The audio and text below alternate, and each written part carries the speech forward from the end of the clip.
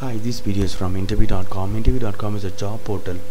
If you're looking for a job, you can log on to interview.com and you can post your resume with us. In this video, I'm going to talk about the JQuery selectors. Before that, I want to just give you brief information about what is JQuery. JQuery is a lightweight JavaScript library. It has many methods in it to support the website development. You have your website development and you want to do some validation before sending to the server. You can use JQuery library to do that. The purpose of JQuery is to make it much flexible to use JavaScript on your web pages. It has a lot of methods. You don't have to write the code from the scratch. You can start using these methods which is available in the JQuery library.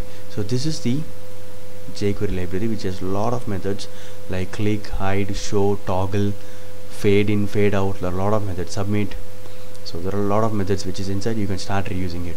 So what is selector? JQuery selector. The JQuery selectors helps you to select and play with HTML elements in your web pages.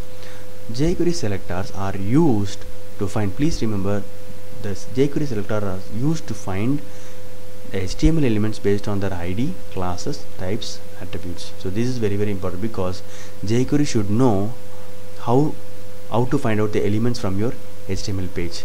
You can use ID. So like this, you can have an ID, okay, and it will work. Here what I'm trying to do is I have two paragraphs and I have a button. So whenever the button is clicked, I'm capturing this click event, and for this paragraph I'm telling hide that paragraph whenever this button is clicked.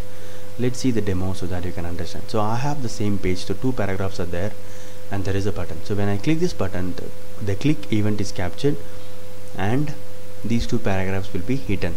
Click method and hide method are supported by the JQuery. So these two methods are coming from the JQuery library. Let's see the demo.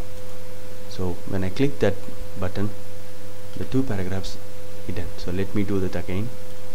Yeah, so it is hidden. So click and dot hide method is taken from the JQuery.